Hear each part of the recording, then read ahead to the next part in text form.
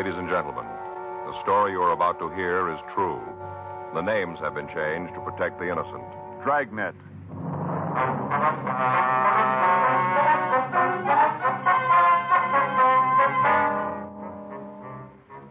You're a detective sergeant. You're assigned to juvenile detail. A narcotic ring has been supplying drugs to the teenagers in your city. There's no lead to the identity of the key people in the operation. Your job, find them.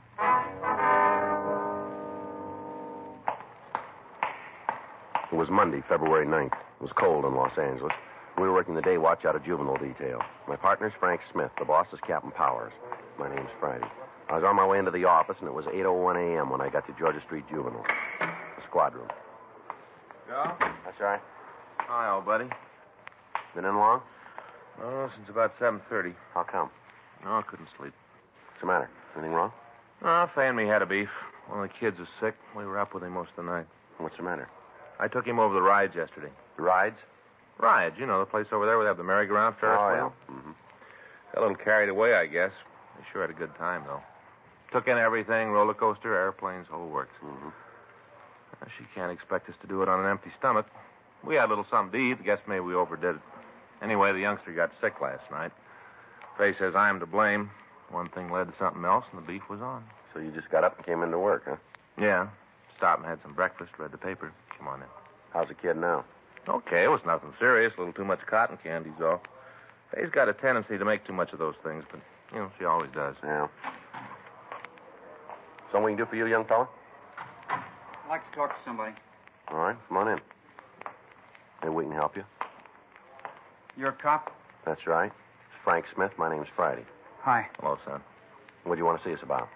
Kind of private. Is there someplace else we can go to talk? Well, we can, yeah. There's a room down the hall. Well, that might be better. All right, we can go down there. Come on. Down this way. Yeah. Just a minute. This is it right here. Go ahead. Yeah. All right, you want to take a chair right there, son? Okay. All right, now what can we do for you? I want you to put me in jail. Why? Because it's the only way I'll stop. I know it. I got to be in a cell or I'll do it again. Well, what do you mean, son? I'm hooked bad. I want to stop.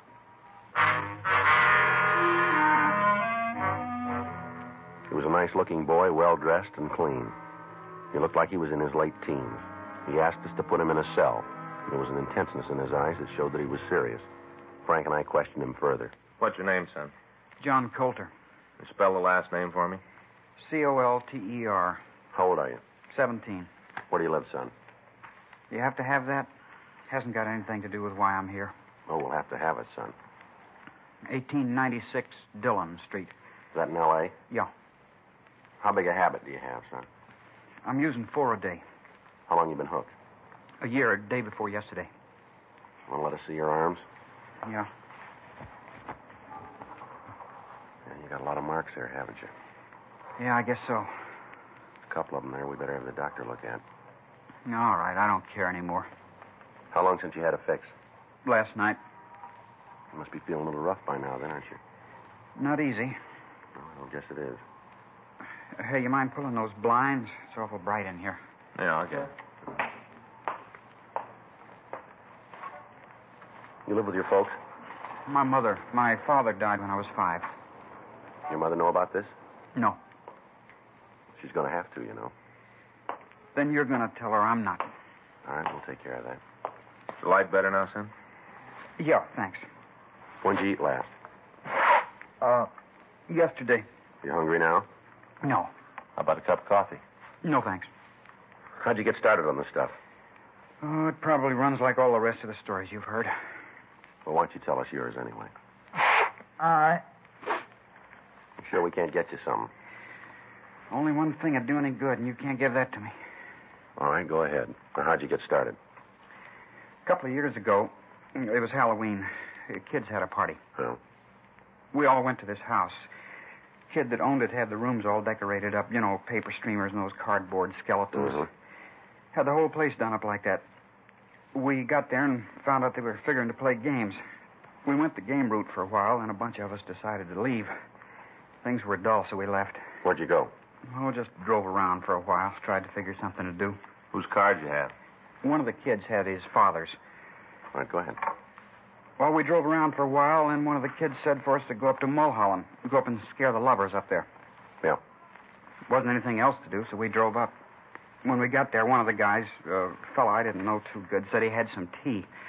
Said we should have a blast party. This boy was at the other party, was he? Yeah, but I didn't know him. Didn't meet him until we were out on the ride. You go to your school? No. All right, son, go ahead. Well, we parked, and he took out these cigarettes. He had them in a tobacco can. You know, like you buy pipe tobacco in. Uh-huh. Had them in one of them. Then we lit up and started to smoke. At first, it made me sick. I didn't like it much. Come right down to it, I didn't think the whole thing was such a good idea. Why'd you do it then? All the kids there had to, or they'd have said I was chicken. All right. How'd you get started on the hard stuff? Oh, I just got to the point where there wasn't much kick in tea. You know, same thing all the time. Wanted to go up a step. Who set you up? One of the kids I met. Wasn't the same boy who had the marijuana, was it? No. You see, once in a while we'd go to a big blast party at somebody's house. The other kids there. New ones. I met Jerry there. Jerry, that's the boy's name? Yeah, Jerry Roth. How old's he? 19. Is he hooked? Yeah, Was he when you met him? I guess so. How'd he spell his last name, son? Roath. How'd he turn you on? We were talking about tea. How the kick wore off. And he said there was something else. Something that had a real jolt. Yeah. Ah. Boy, it's rough. I'm starting to get cramps. You better have that cup of coffee now. I'll get it, Joe. All right.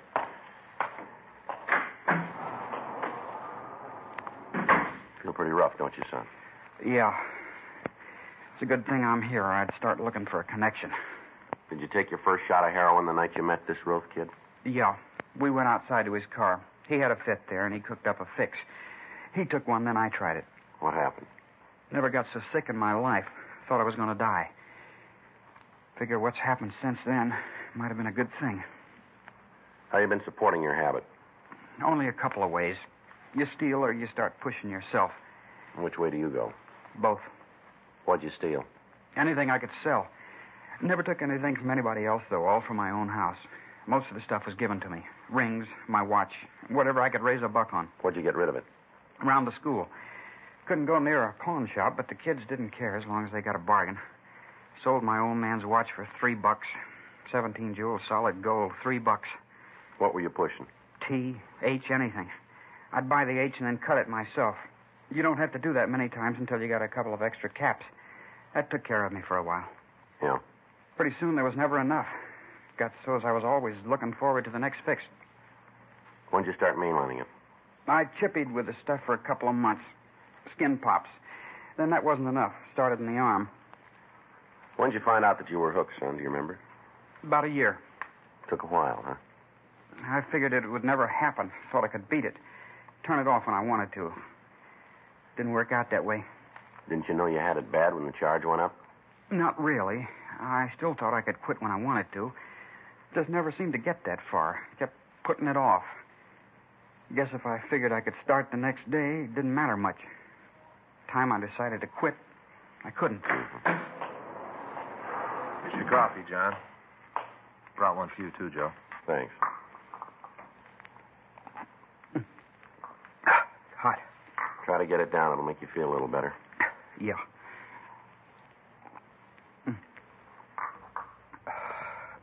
Cramps are getting worse. You got a doctor here? Yeah, there's one upstairs. I better see him. Might be something he can do. Is your mother at home? No, she works. She there now? What time is it? 9:15. Be about 10 minutes. Better give us the number, huh? Yeah. You're going to call her, huh? That's right. Going to tell her about it? Yeah. Going to take it pretty hard. I don't think she knows anything about it. Well, we have to do it. I guess so. Tell her how there's a cure, though, huh? She's going to be pretty scared. How do you mean? She read where only 2% come out of it. Well, there's less than that who want to be helped. There's a lot less. Yeah? Maybe you got a piece of that 2%.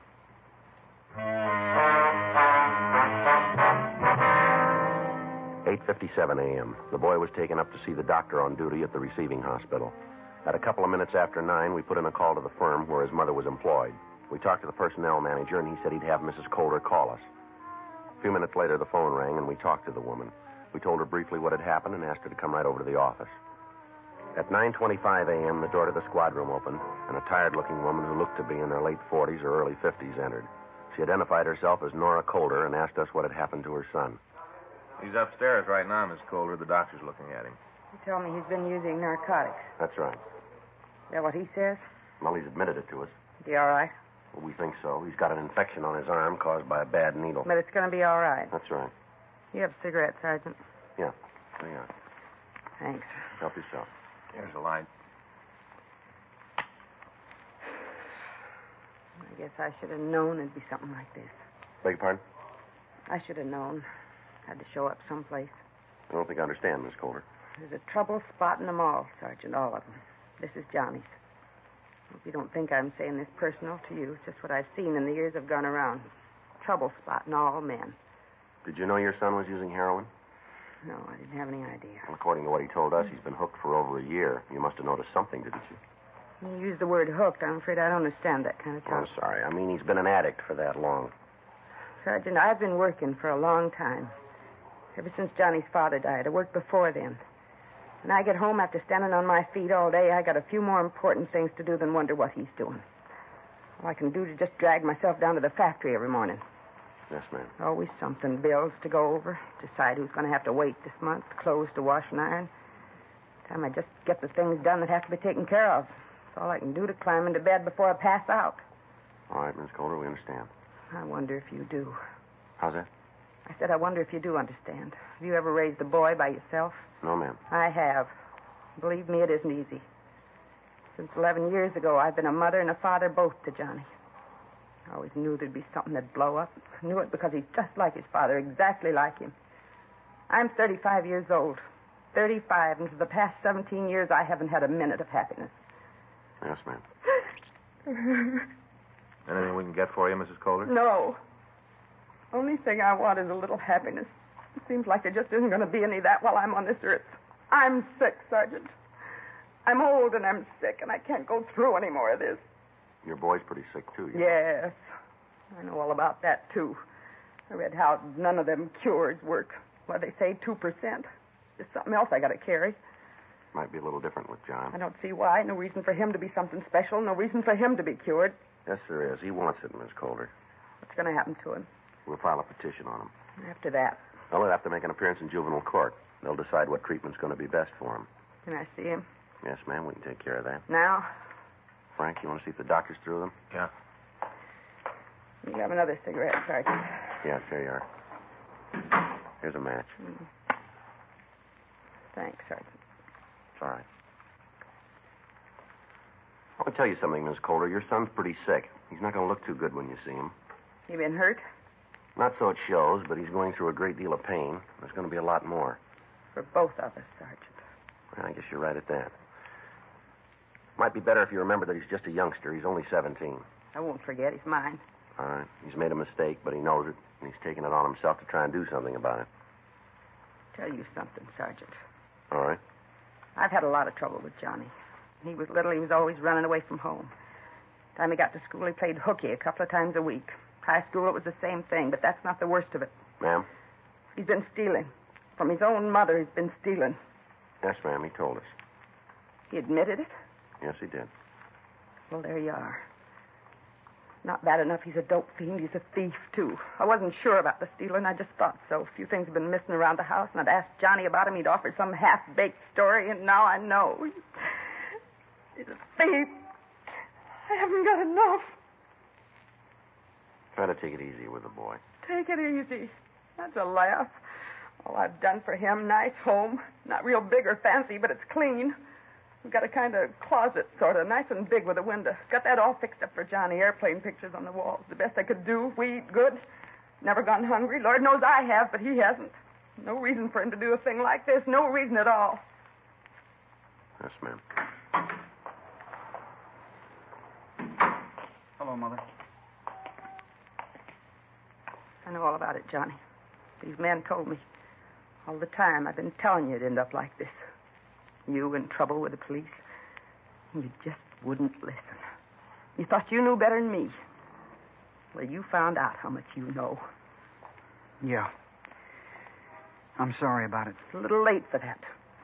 How am I going to go home with all the neighbors knowing about what's happened? I'm sorry. Well, if that lot of good that's going to do. I had you home right now. I'd show you, and don't think you're too big for me to do it. You want to take me upstairs, Mr. Smith? Yeah. Just a minute. I got some more things to say to you. Don't you go walking out on me like that. I don't feel so good. I'd like to be by myself. I'll talk to you later. You talk to me now. I got a lot of things I want to tell you, all the trouble you've caused. I'm sorry. Please, Mr. Smith, it's tough enough. All right, let's go, son. You bring him back here. You bring him back. Well, that's it. Now they're both gone. Now there isn't anybody. Anything we can get for you, Miss Calder? Yeah. Get me a reason why this had to happen. Give me one. Do you know one? Well, I can't be sure. What do you mean by that? Just like you said before. What? He's your son. We made arrangements for Mrs. Calder to be taken to her home. That night, John Calder was kept at Georgia Street Jail. The next morning, we filed a petition on him. We had one of the doctors at the county hospital talk to Mrs. Calder, and he finally convinced her that her son would get proper treatment at one of the state hospitals, and she signed the necessary papers. For the next 3 days, the boy had it pretty rough. If the novice drug user had the opportunity to witness a patient going through withdrawal pains, the majority of drug traffic would be brought to a halt. Because of the sincerity of the Calder boy, Frank and I spent as much time as we could spare with him while he was going through the symptoms. He complained of violent headaches and stomach cramps, the usual things. He was unable to keep any food down. His eyes watered constantly, and for 72 hours he was in a state of constant violent pain. On the 4th day, he began to recover. He was able to take some warm beef broth and apparently was on his way to being physically well. On Saturday, February 15th, we talked to him at the hospital. Rough go. Yeah. You got the worst of it behind you now. Best thing I've heard for a week. Don't think I could go through any more of it. Well, you got it made now, John. From here on in, you'll get all the help we can give you. Well, you guys have done a lot already. A couple of times there, I think I would have gone off my rocker if I hadn't been able to talk to you. Well, that's what we're here for.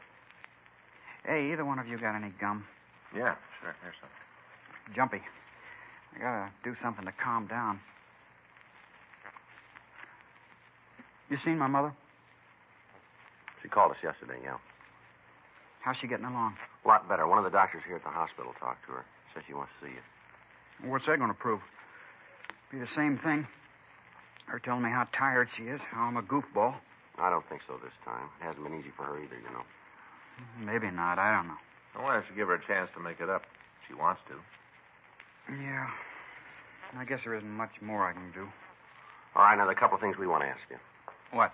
We want the men who kept you supplied. Names? That's right. You figure I'll tell you? Don't you figure you will? Wrong base.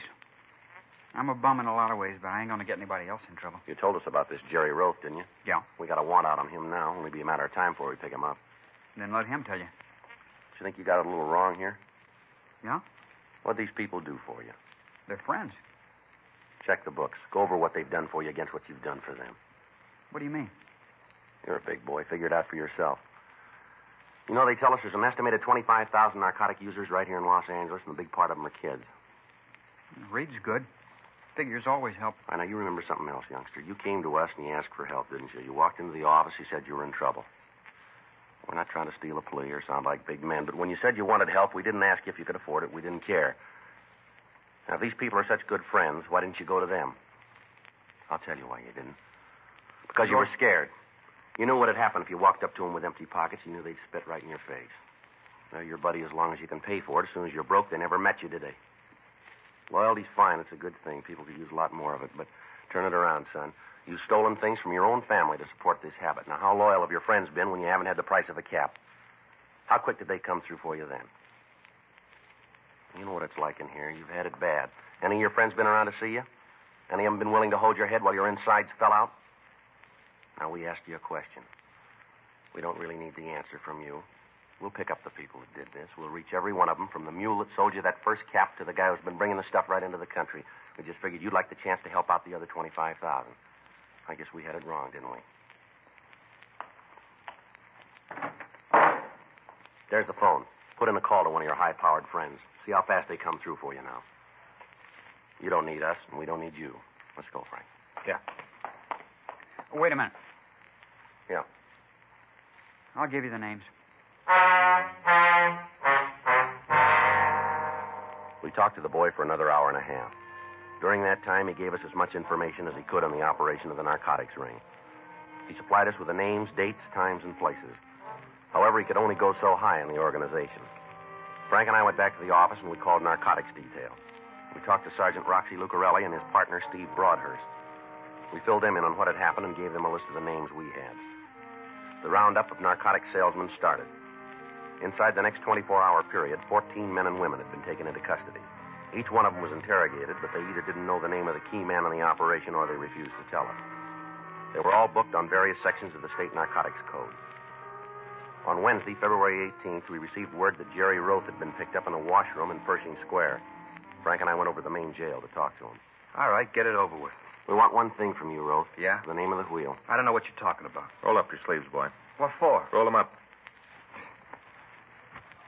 Let's see the other one. They're both the same. Let's see it. There's marks, John. What's that proof? That you're left-handed. When'd you have your last fix? Who says I use the stuff at all? Oh, come off it, Roth. We got you and you know it. I don't see where it says that. How old are you? Well, you got the record. Look it up. You're a big talker, aren't you, son? I live that way, too. Well, you're just taking a little drop, kid. Yeah, you won't keep me here for more than 12 hours. Don't make book on that. Well, I got a lot of friends in this town. They'll get me out. You keep believing that. We put a hold on you when we came in. What's that It mean? means you'll be dropped into an ISO cell. Isn't going to be anybody who can talk to you without us knowing about it. Everybody comes near you is going to be checked back to the time they were born. And what's that going to prove? We'll get to the wheel. You talk loud, cop, but I got trouble with my ears. All right, you sit right with it, kid. You'll be screaming for us to talk with you. Yeah, sure. Keep believing it, because I'll give you one thing free. Yeah? Next time we're here, it'll be to listen. Jerry Roth was returned to his cell, and Frank and I went back to the investigation. For the next 2 days, we kept a constant check on the suspect. During that time, nobody had attempted to see him or talk to him. Saturday, February 21st, we got back to the office from lunch. Want to check the book? Yeah. Anything? Yeah, we're supposed to call the main jail. Roth probably wants to talk, huh? Well, we might have tried to spring him. Yeah.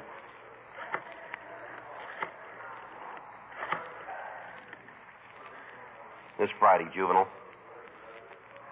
When? We'll be right over. Roth? Yeah. Want to talk?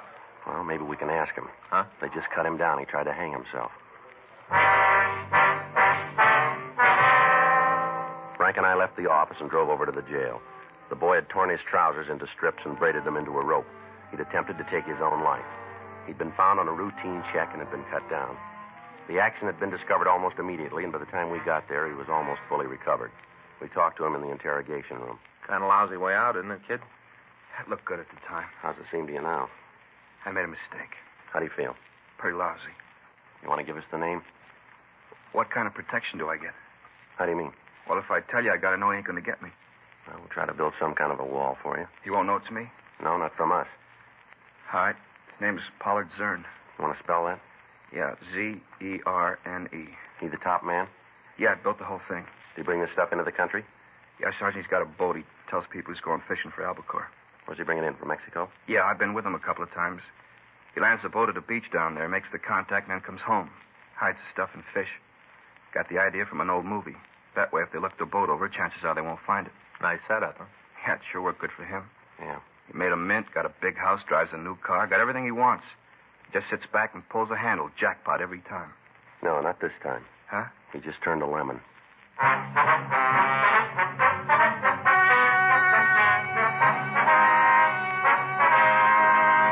Pollard Harris Zern and the other members of the narcotics gang were tried and convicted of violation of the State Narcotic Act, a felony, and received sentence as prescribed by law. A petition was filed on John Keith Coulter, and he was made a ward of the juvenile court. After treatment, he was pronounced cured and returned to the custody of his mother. You have just heard Dragnet, the authentic story of your police force in action, and starring Jack Webb, a presentation of the United States Armed Forces Radio Service.